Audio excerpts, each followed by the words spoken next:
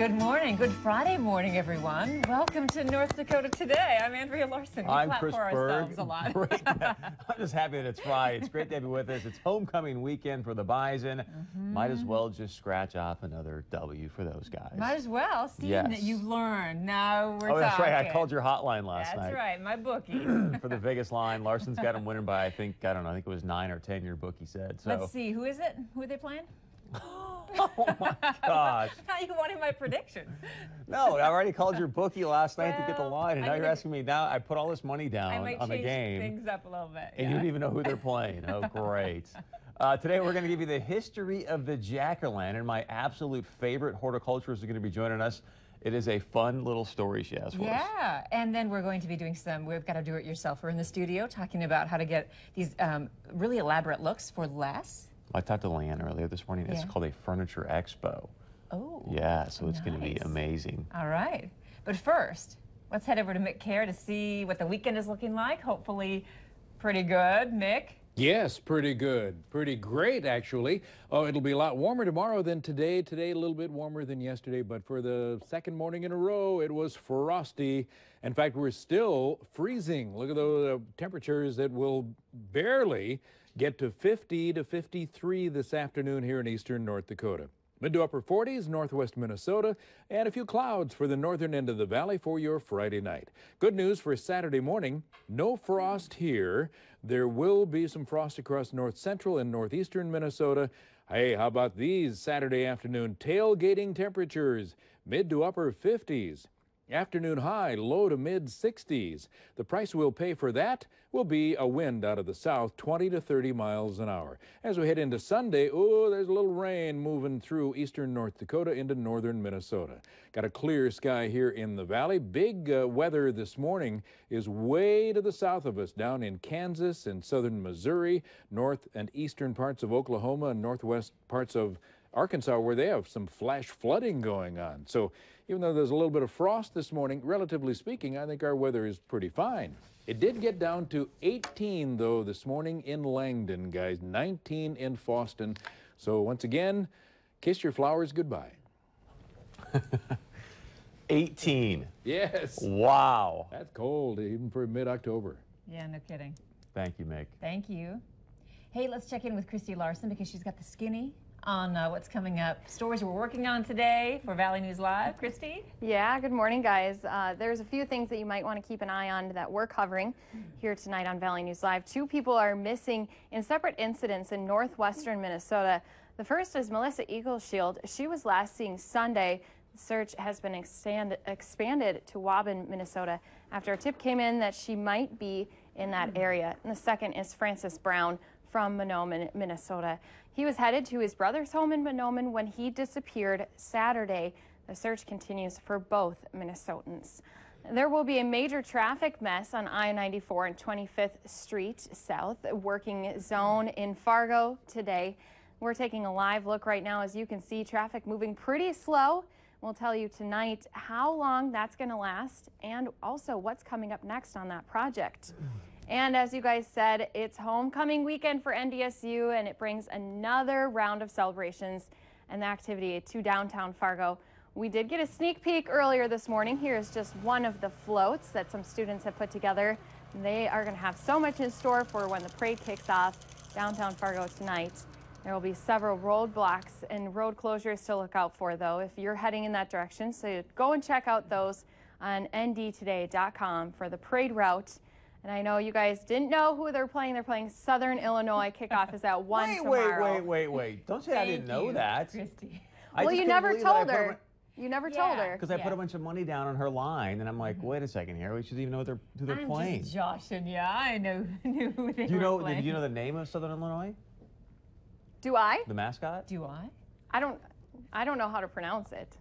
Oh. It's like the We don't I'm need to impressed. Salukis. Salukis. There we go. Well done. We don't need to know. All we They need to did know have is a running joke this morning, though. They had Nutella on a fishing line, so I think I might have to kick in my investigative reporter skills and go find out what that's about. That's hilarious. Thank you, Christy. Thank you. Yes. Hey, if you're going to the mall today, you know what color to wear. Pink. That's right. What did Macy just say? Did we miss something? What? Okay, good. Well, you talk to me, and I'm like, I'll stop everything to listen. Wow, Macy, you got some power back there. Yeah, I know. Yeah, wear pink because they're having a huge breast cancer awareness event out there. Lots of booths. One of our favorite authors, Cindy Agel, will be out there signing books about her journey. And you know what? They're even turning the fountain pink. That's going to be great. I know. And all the money thrown in will be donated to breast cancer research. You should go get a picture of that. Go down to the. If Isabella was here, I would go do it. Exactly. So, but I think that is going to be cool to see. If I have time, I will. Yeah. Also, library hosting their first, I guess, crafter fair this weekend. So if you're into crafts and whatnot, you can head down there. It's Saturday from 1 to 4. Go down and you can buy some stuff, open to everyone, and obviously go down and see some great crafts that people are creating here locally in the area. Get some inspiration, really, is what it's all about. Okay, this next story, Andrea, I want to get your thoughts on. Is all I have to say. So apparently the Microsoft CEO, I am not making this up. No, this is the Microsoft we can only hope that you're CEO named Satya Nadella, which we'll get more about the history or his origin of his name in a moment. But first, he's down at a conference in Phoenix. It's about celebrating women in tech. Right. So let me just repeat that. You're down celebrating women in technology. Comes up about, hey, what do you think about them, going out and getting raises? And we all talked about, obviously, how women earn less than men in some professions and whatnot. And so he says, it's not really about for women. It's not really about asking for the raise. But knowing and having faith that the system will actually give you the right raises as you go along. Yeah, and then he went on to say, it's all about karma. Just wait for karma to kick in. And why would he say that? Because it comes back to, and it lets him know that's the kind of person that I want to trust. My first thought was, is he high? Was he high when he said that? Really? I mean, absolutely. And then I thought, way stunning. to represent Microsoft. Way to go, buddy. It's I know. Way to repress women, Mr. CEO. Well, and you and I touched on this, and I can share this because Aji and I have talked about this a bunch. Aji's obviously Indian. Both her parents are from India.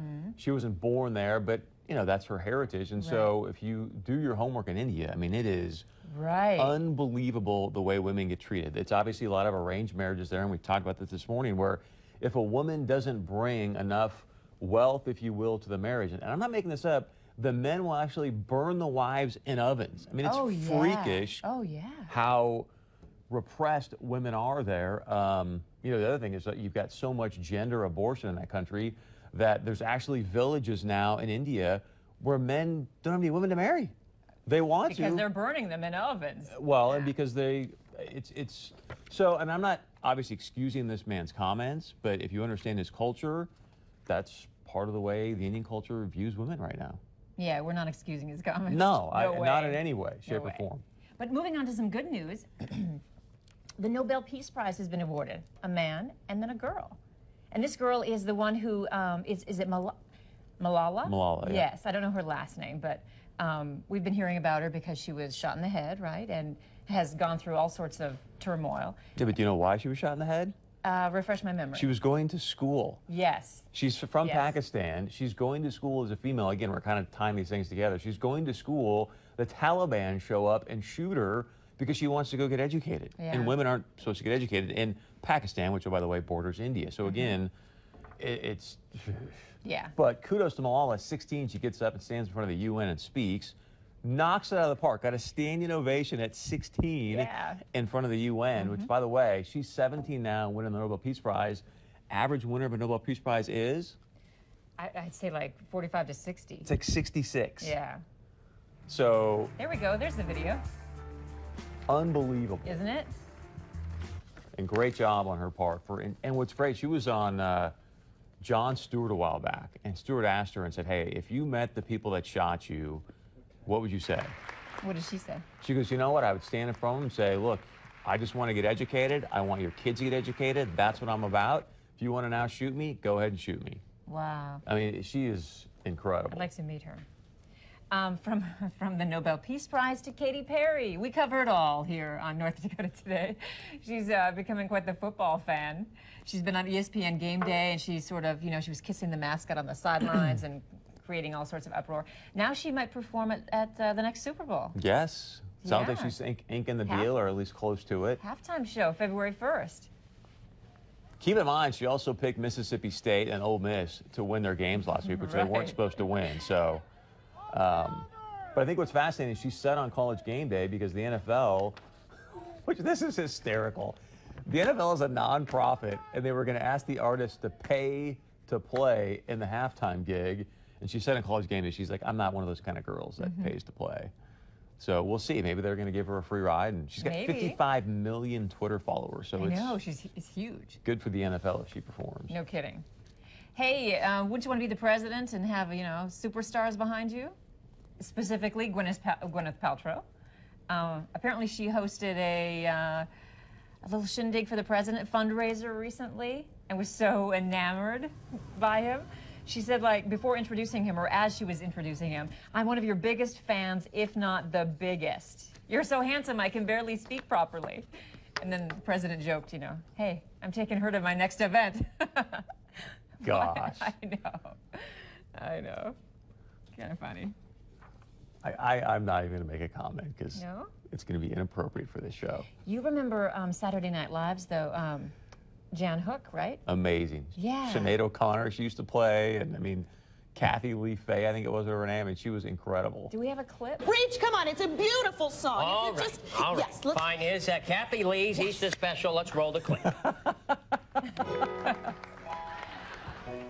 Yeah, we're bringing her up because she has died at the age of 57. 5 seasons on SNL. I thought it was Yeah. longer than that. I did too, but very, very talented. And apparently she's been a huge inspiration for, y'all know Amy Poehler. She was on SNL. She's in Parks and Recreation now. Which, you ever seen Parks and Recreation? Yeah. Hysterical. Not a lot of it, but a little bit. And then we've gone, yesterday, the Day of Caring, United Way. There were some Robert Asp students out taking care of business for some seniors, helping out all sorts of, window washing and yard cleaning and things like that. So that's pretty awesome, dusting and cleaning. It's a really great event. It helps lots of seniors all around the area. United Way does great work in this community. Yeah, absolutely. All right, when we come back, we're going to give you a little bit of history of the jack-o'-lantern, also when you should be planting certain spring bulbs. I'm not talking about light bulbs either. And Tony's here too, a little tailgating recipe. And some My do-it-yourself. man Nacello in the house. Where you been? Some do-it-yourself projects. He's over there with his bison gear on. Stay close. We'll be right back.